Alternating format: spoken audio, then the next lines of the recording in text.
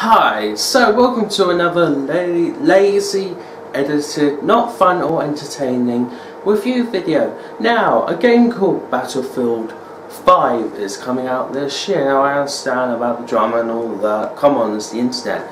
We see everything we do. But, for in time for that, and also for a celebration of when the open beta comes out in September, I wanted to go ahead. A couple of months ago I played Battlefield 3. What do I think about it? Here's the intro.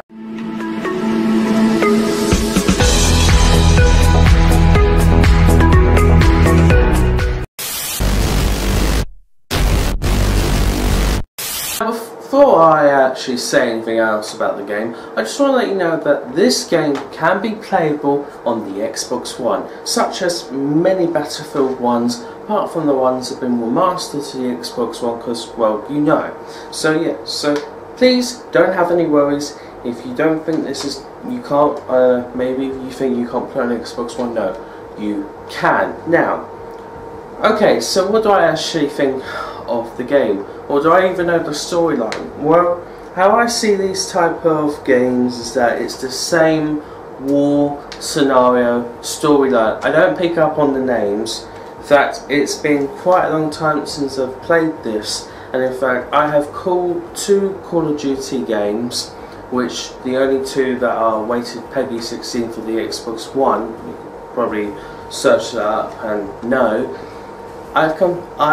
With Call of Duty Ghosts, I completed that one. To be honest, I did enjoy it.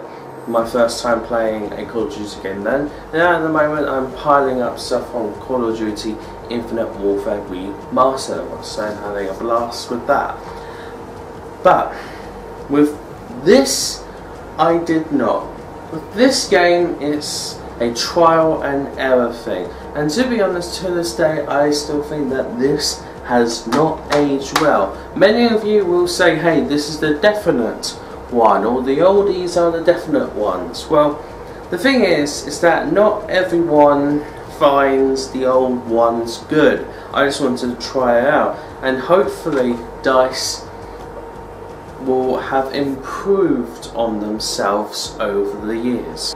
Because, well, see what DICE can do with Star Wars Battlefront and Battlefront 2, and hoping that Battlefield 5 will be an improvement. And no, I don't have any plans to go into Battlefield 1 anytime soon, so I want to complete some of the other games I've got at the moment.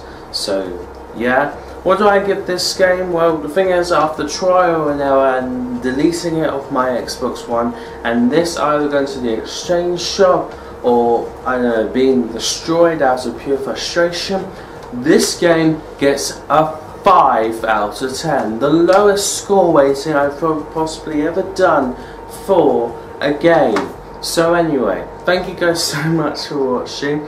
If you disagree with me, then tell me, do you have to, like, I don't know, play this game with trial and error? Because I'm pretty sure that most games like this shouldn't be like that. Like, sometimes you forget who's the good side and who's the bad side, and you end up mistakenly killing one of your teammates who are also AI. Then you have to restart it because you don't want it to be awkward.